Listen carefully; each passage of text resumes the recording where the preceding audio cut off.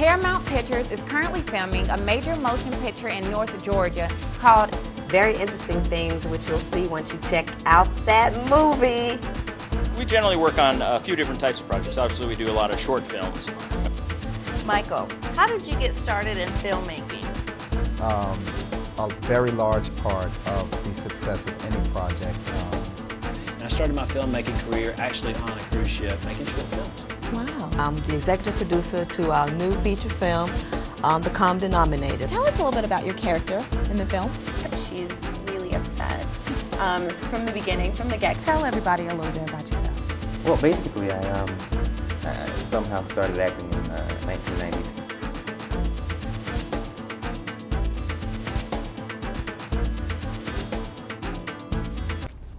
Hi, I'm here with Dushawn Bulloch, who is the director of the upcoming film Gangsta Gangster. Thank you for coming. Welcome. Thank you for having me.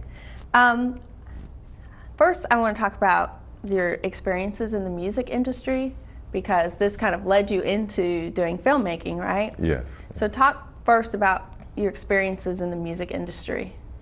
Okay, well, I started producing roughly around 1995, 1996.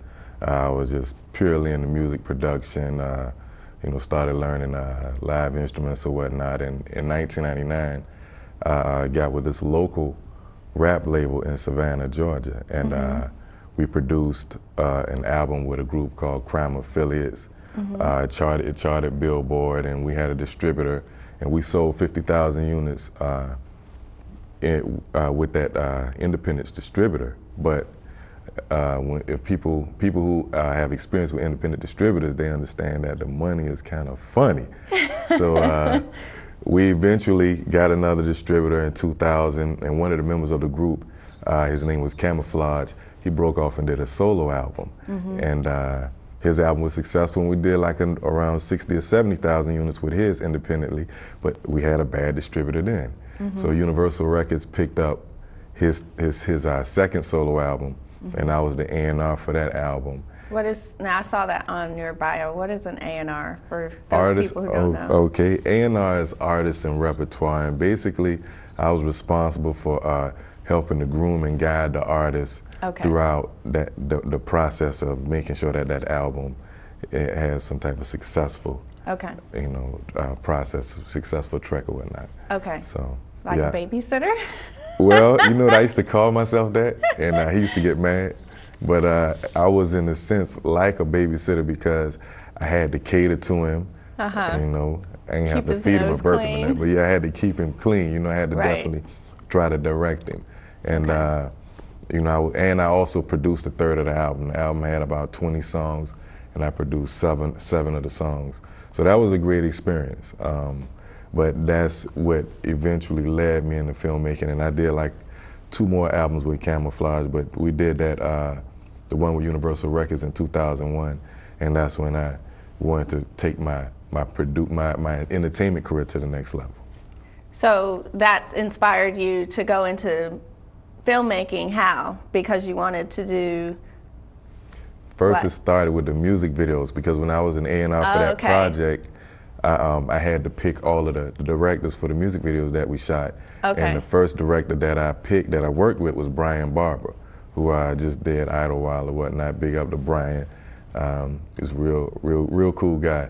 And working with him, he kind of took me up under his wing, and I just fell in love with the music video experience. I was like, wow, I'm enjoying this. Because I was always producing music, and then watching people take that audio and turn it into a visual component, I just found that to be marvelous. So I went on to film school after that. I was like, this is something that I need to do. And also, we were paying so much money for music videos. I was like, wow, you know, I could learn this skill and probably cut down on, on like a great deal of the cost, and that's what happened. Yeah. So how did you end up going into feature films? Well, when I got to film school, in film school you have to shoot a lot of short films. Right. And like they always say, if you could tell a story in 8 minutes, then you can tell one in 80 minutes. And I've shot like over 20 short films. I've had pretty good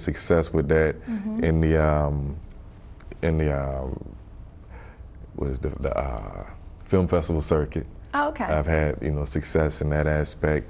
I've also done a documentary as well, and I had success with that in terms of on selling it. But okay. I said, well, I want to try my hand at this feature because I've been able to shoot a lot of shorts, and the way I approached it, I said, well, a feature film is just a culmination of a bunch of short films, because you got so many different stories, you got allegories within the story. So I said, well, what I'll do is I'll just approach it as shooting a bunch of different short films because I'm accustomed to doing that. And I really had this story on my mind for like 2 years that I wanted to shoot, the story Gangsta Gangsta. I just really wanted to shoot it. And it had another name at first, but that name came about because that was like a pretty common theme in the hip hop era back in like the early 90s with NWA. And that's what spawned the name Gangsta Gangsta. I remember that. You remember that, huh? I'm not as young as I look. I remember. So, okay, tell us about the movie Gangsta Gangsta. Okay, basically, Gangsta Gangsta is a film that highlights the self-destructive nature of the African-American male in the hood, and how that self-destructive nature just trickles down and impacts everyone that individual is connected to negatively. So the lead character's name is Mac, and I did the Spike Lee thing. I'm actually starring in the film as well. And the lead character's name is Mac, and Mac... You're the lead character? Yes. Okay. And Mac is the type of individual, he's very selfish. He has like a typical background, and I hate to say it like that, but it's true. He has a girlfriend, has the baby mama. And what happens is you get to see how everybody who he's connected to is impacted because all Mac wants to do is live for himself. You know, he has a child, he hardly ever spends time with his child, and eventually you'll see that child will probably start picking up some of those habits, and it'll become a thing where he's sending those negative messages and sending that. It's almost like the child will be inheriting that negative lifestyle. But Mac has a lot of other friends in the movie who are, in a sense, bad influences, because in the beginning of the movie, Mac is just working. He got out of the street lifestyle. One of his close friends, who he used to do a lot of things with in the streets, prior to his friend going to jail, gets out of jail and pulls him back into that life. So it just, and then they start turning on each other. And then you just see this big melting pot of corruption that exists right now in the hood, because it's like with Mac, his mentality is, I want to do right, but the opportunities aren't there for me to make the money I want to make. See, I'm not going to work for a little bit. Thing. Right. And it's like the microwave generation, the microwave mentality that the generation beneath me has. It's like, I just want it now. I don't want to work for it. You know, I want it right now. Right. Yeah. Yeah, that's my generation. Yeah. Don't want to work for anything. They don't want to work for anything, and then it becomes, well, since I'm not going to work for it, I'm going to take it, I'm going to get it however I want to get it, but I'm not going to work for it, and I'm going to get it some kind of way. And that's what I'm showing in this movie. There's a lot of, taking going on. There's a lot of laziness. There's a lot of just not working for what you want, just wanting it by tomorrow, poof. So what motivated you to talk about this topic and be a part of sending this message? If there's a message that is it the kind of movie that you're trying to send a message, or is it just trying to make people aware of what's going on? What motivated you to do this first, and then talk a little bit about what message you want to, what sort of influence do you want to have with the movie? Okay, well, basically I come from that background, lived in the projects when, I was a real, as a youth, came up, and my mom did the best she could and moved us out of there, and then we moved, we constantly moved to a better environment, depending on what my mom could afford. And so all of my friends have been, street guys basically, who do their thing. And of course, I never knock anybody for what they do. Right. But like I've always had friends, like when I used to hang with my friends, they used to be like pushing me to go to college because that's my God-given gift. My God-given gift is my mind. Right. I'm not a hustler. That's not me. I tell anybody that I'm not even ashamed. That's not my thing. Mm-hmm. But my God-given gift is my mind, so that's the talent that I use. But my friends would always say, man, go to school, man. You're going to be the first one from our hood to get a degree, man. We really want you to go to school. And I would hang out with them and kind of be getting pulled into that lifestyle. Mm-hmm. They pushed me away because they didn't want me, because they saw something in me. They saw the potential that I had, even when I didn't see it. So I just felt as though in the Savannah community, Savannah, Georgia, that's where I'm from, that community is really near and dear to me because I was able to, to educate myself. A lot of opportunities, came about from Savannah. They supported my music career. So I just felt like I had to give back. And the movie uses a lot of actors from that area who just haven't had the opportunity to get out and find work because Hollywood is all the way across the nation, all the way across the coast. So, the movie provides a lot of Savannah natives the opportunity to work. And although it is an urban film, but the message that I'm trying to promote is you need to think about the consequences of your actions. Because the ending of the film is like a double negative. And we see everybody just getting destroyed in this film. It's so much destruction going to take place, and the consequences of your actions are going to eventually have to be experienced. You're going to have to deal with them. Right. You're enjoying the good times now, but once you have to, answer to those consequences, a lot of young brothers be like, dog, man, I wish, because I go talk to a lot of young brothers in the prison system, and they all say, man, if I had to do it over again, I wouldn't do it. That's what I hear all the time. Right. But you got to think about that beforehand and say, well, I don't need to do it, and I don't need to do things so, with such a stupid mentality and stupid approach. So you have some solutions for us in this film. I have some solutions, and some of the solutions I wasn't able to like exacerbate or bring out as much as I want. My major solution, especially in Savannah, is provide more opportunities that are lucrative for African Americans and also something that they would want to do instead of providing jails. Right now Savannah's trying to raise money to build jails. Right. And for the life of me, I don't understand that. You would rather lock a person up than give them the opportunity to be a productive member of society.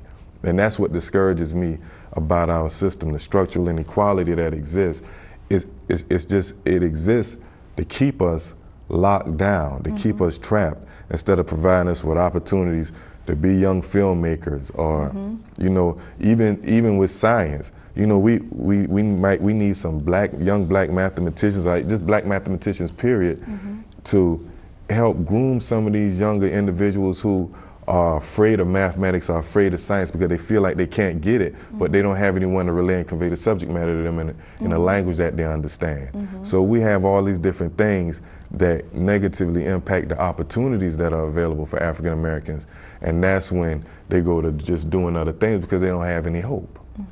And fortunately for me, opportunities were available. Even though when I first went to college, I wanted to be a filmmaker, but my undergrad is in math, my master's is in film. So I picked a degree that I saw as something to fall back on, but that wasn't necessarily what I wanted to do. Right. But that was my mentality. But everybody doesn't harbor that mentality, and they aren't expected to. A lot of times people want to go to school and do what they want to do from Jump Street. If they want to be in the filmmaking, that's what they want to do off top. They don't want to have to take a fallback profession, and they shouldn't be forced to. But it's fortunate now that Savannah has an art school there that at least caters to a diverse, diverse disciplines. Right. Okay. So, what type of opportunities do you see in a place like Savannah or a place like Atlanta or any place else in the country? What kind of opportunities do you think would change the future? What type of opportunities need to be provided to change the course of these young people where they're going? I think, are you talking about like educational opportunities? Yes. Or?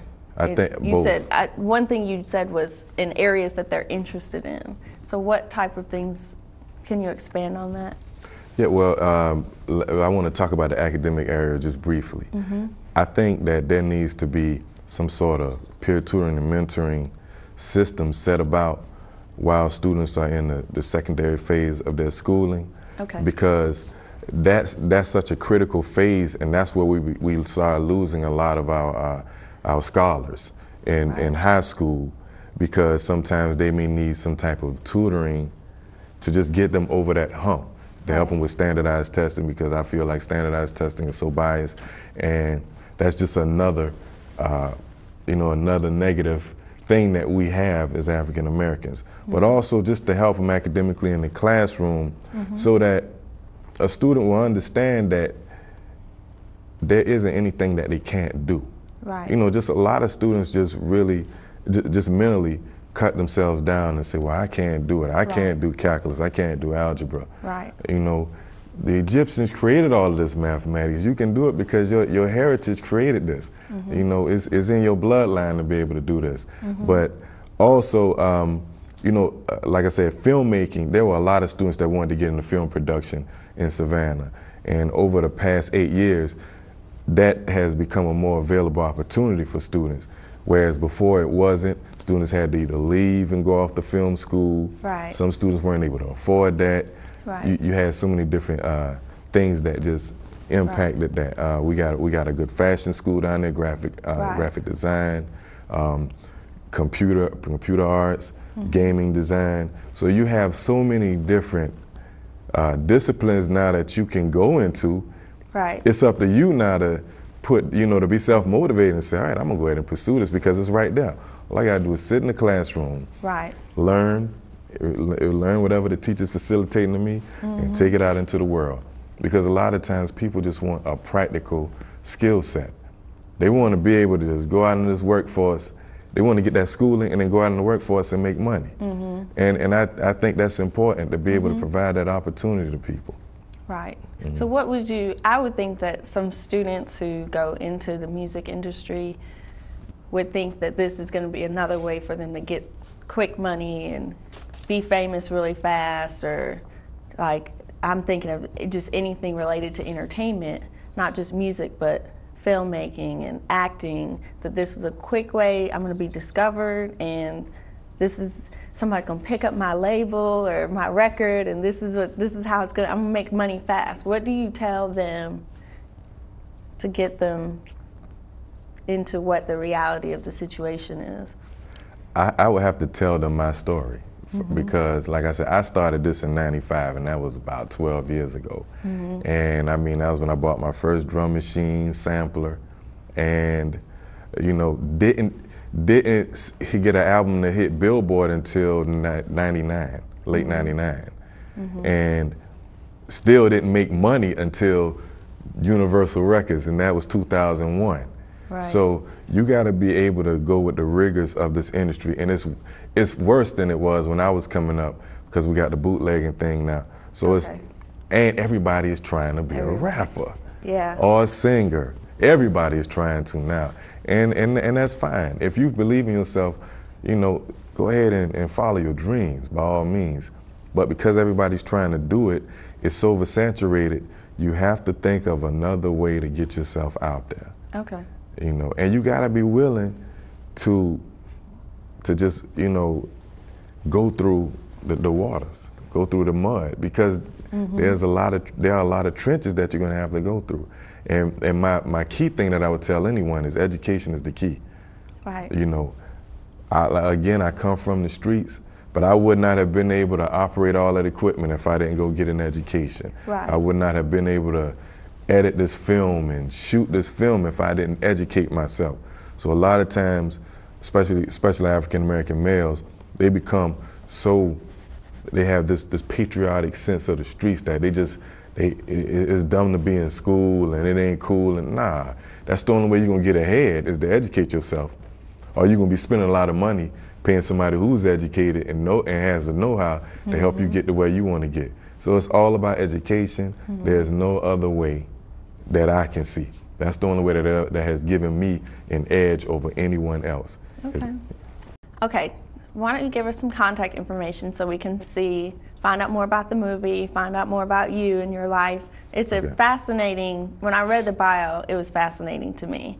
So it's definitely something that our audience will be interested in. So give us some contact information, definitely give us a way to get our hands on this film. Okay, most definitely, because I want you to get it. I want everybody to get it. All right, my MySpace address is myspace.com/gangstamovie, and that's gangsta,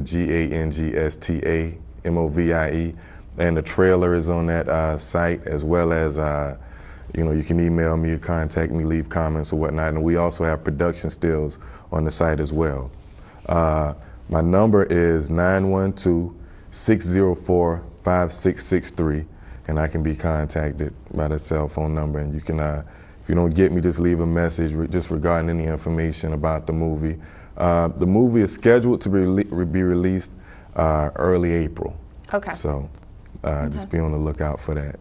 Okay. Yeah. And that's pretty much it. Well, thank you so much for coming. Thank you for having me. It's been my pleasure.